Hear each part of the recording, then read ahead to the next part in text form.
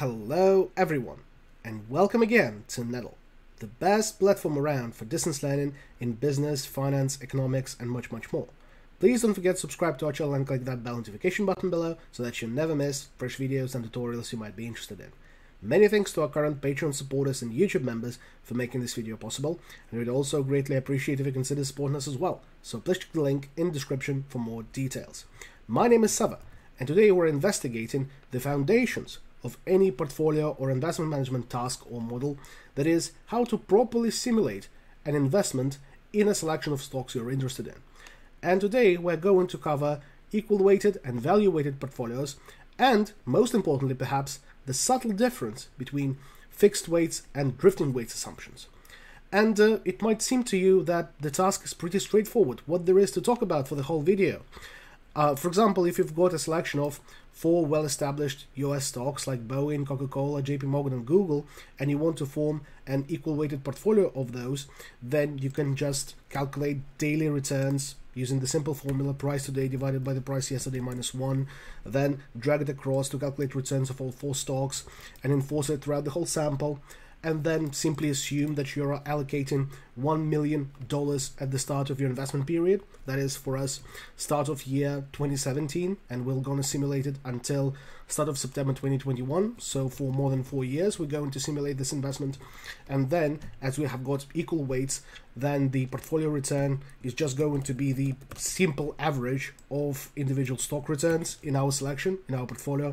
And then we could simply apply the 1+ return formula to appreciate our portfolio value holdings throughout every single sample day, and then we could bottom bracket it all the way down and get $2 million that we'll get out of our $1 million at the end of the period. Case closed. Video is finished, isn't it?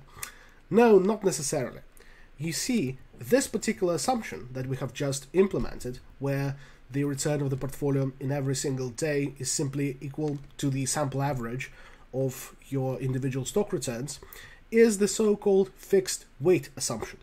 And it is heavily used in, for example, value at risk simulations, and there it is warranted because you want to simulate, for example, historical value at risk and so on and so forth.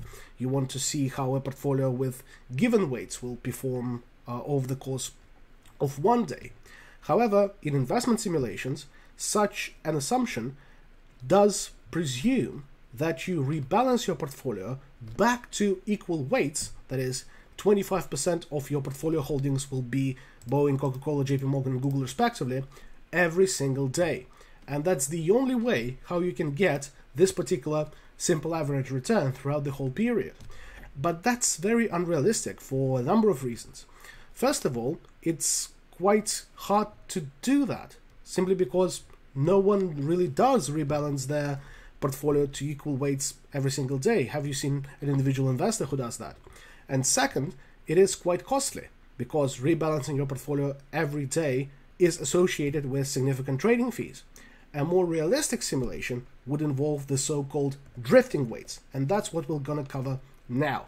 For drifting weights, we're first going to define the initial portfolio weights, and as it's an equal weighting scenario, they are equal to 1/4, as we've got 4 stocks.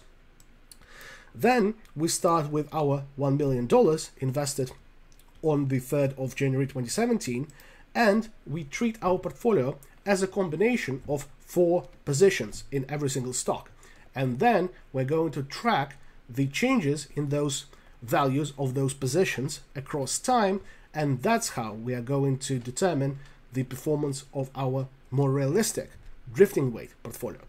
Our starting positions are quite intuitively going to be equal to the starting portfolio value, and we'll look at the column here, multiplied by the initial portfolio weight.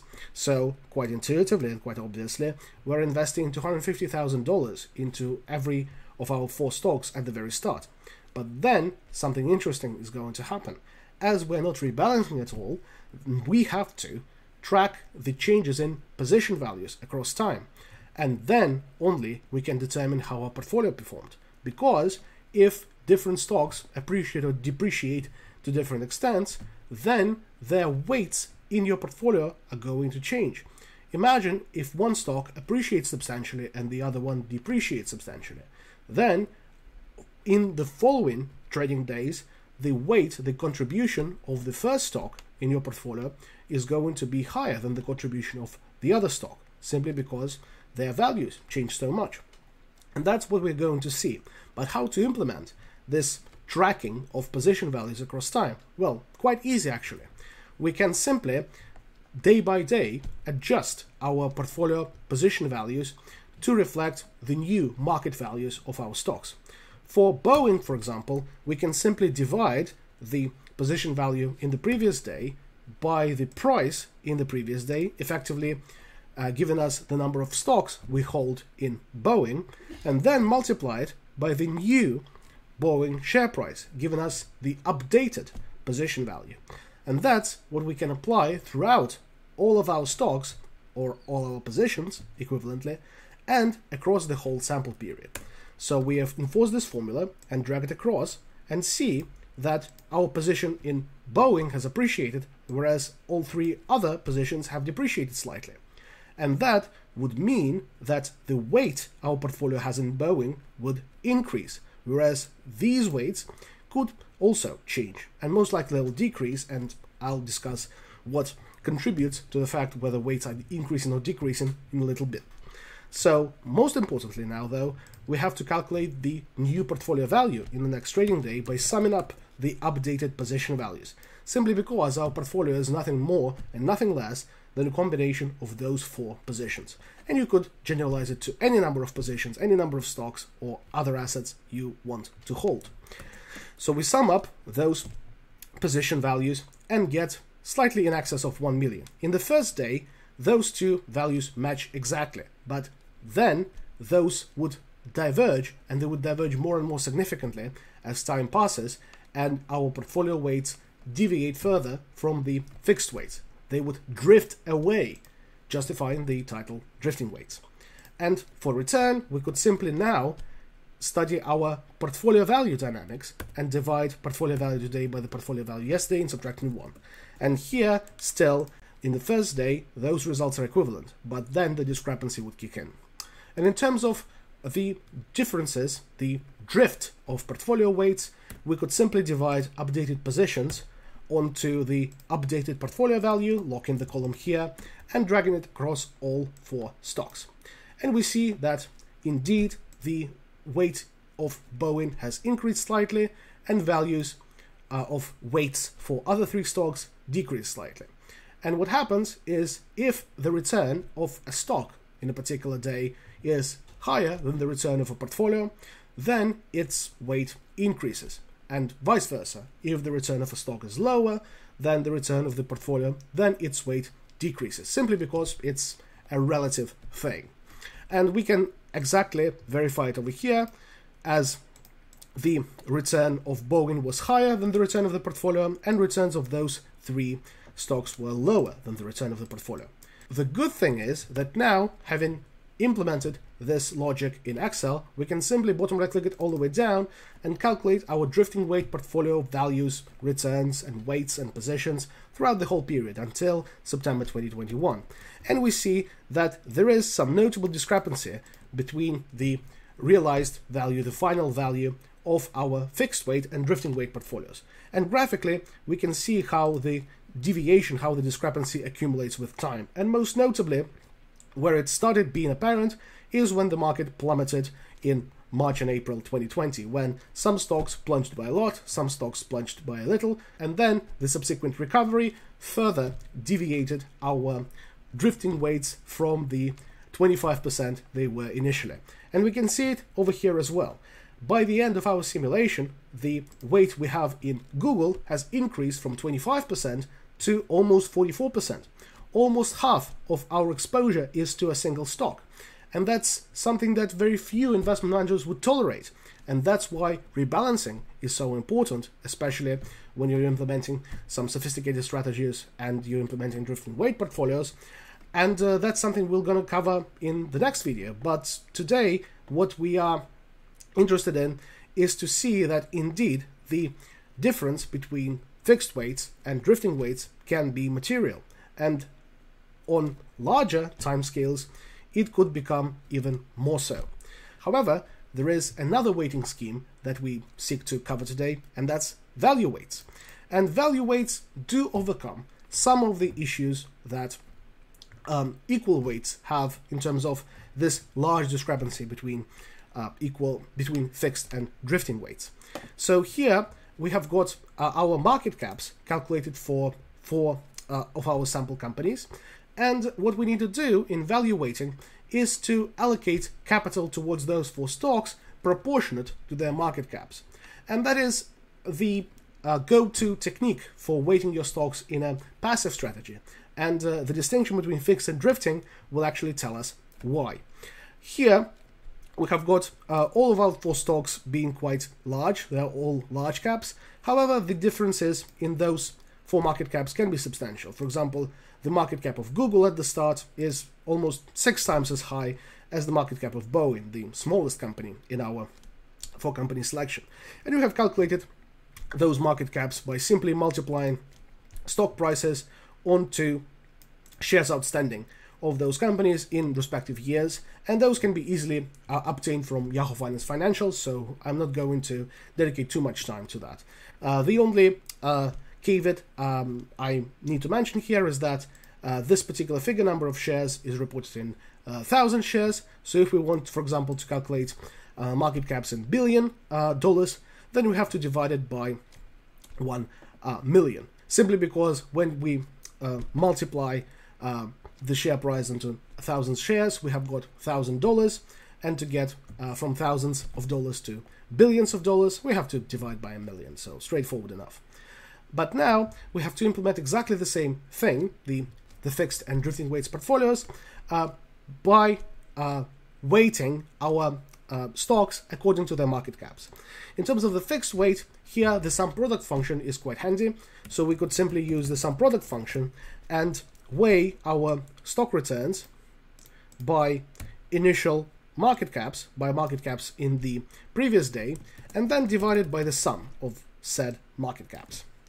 And then again we can apply portfolio value scaling with returns, just multiply it by 1 plus return, and then automatically get all the way down. And we can see that a value weighted portfolio has appreciated to 2.6 million over the course of 4.5 years approximately, if we apply the fixed weighting scheme. For drifting weights here, we can simply apply this particular procedure. We can divide the market cap of an individual stock, here it is Boeing, by the sum of all 4 market caps. And again, it needn't be 4, it can be generalized to any number of stocks or assets. So here we just sum up 4 market caps and, being careful, lock in the columns here so that we always refer to the same 4 columns. That's quite crucial to calculate the value weights. And we can drag it across to get all 4 of our value weights. And simply because the market cap of Google initially has been 6 times approximately higher than the market cap of Boeing, weights do scale accordingly. So we have almost 50% in Google and roughly 8% in Boeing, and the rest is distributed between Coca-Cola and JP Morgan. And now we can start calculating our positions and start to implement how they're changing with time. So for Boeing, we will just multiply the portfolio value with the locked column onto the portfolio weight of Boeing, the value weight of Boeing, and get $83,000 approximately, and get the same logic applied for all 4 stocks, and then use the same formulas to track the changes in market values of said positions across time. So divide this position value onto the starting price of Boeing to get the number of shares we have got in Boeing, and then multiply by the new share price of Boeing to mark this position to market if you wish. And then we can enforce that for all 4 stocks. Then we can finally figure out what is the new portfolio value. Again, for the first day, it should match the fixed weight value, and this is a good sanity check to figure out that you've done everything correctly. Then for the drifting weight portfolio return, we calculate it directly based on the portfolio value differences. And finally, we can see how our weights have changed. So divide the position in Boeing onto the new portfolio value, lock the column here, and drag that across. And finally, bottom right click this all the way down and see how the results are different. So for the value-weighted situation, our difference in performance for fixed weight and drifting weight portfolios is not as apparent as for the equal weighted case. And we can see it and double check it even graphically. The deviation is there, the discrepancy is there, however it's not that material as we have seen over here. Why is it the case? And that is the reason why value-weighted portfolios are the go-to technique in passive asset management. That's simply due to the fact that a fixed weight and a drifting weight value-weighted portfolios are not that different from each other, due to the fact that if you seek to expose yourself to a particular stock in the proportion of the stock market cap in relation to the market cap of your whole portfolio, then this would also differ with time as stocks appreciate and depreciate. And that allows you to get the exposure that's similar to the exposure of the market, overall market risk. And the only source of discrepancy here would be the changes in shares outstanding, simply because sometimes a market cap of a company can change because they issue more shares or they buy back some shares, and that's the only source of discrepancy here. Another source of discrepancy when you're investigating total returns would be dividends and the assumption of reinvesting dividends, keeping dividends, doing something else with dividends. But as we are here concerned with share prices and only share prices, this source of discrepancy is not present, and here we can see the benefit of value-weighted investing even more clearly. And that's all there is for value-weighted versus equal-weighted portfolios, and, more importantly, the subtle discrepancy between fixed and drifting weights. Please leave a like on this video if you found it helpful. In the comments below, I'm eager to see any further suggestions in videos for business, finance, or economics topics you would like me to record. And please don't forget to subscribe to our channel or consider supporting us on Patreon. Thank you very much, and stay tuned.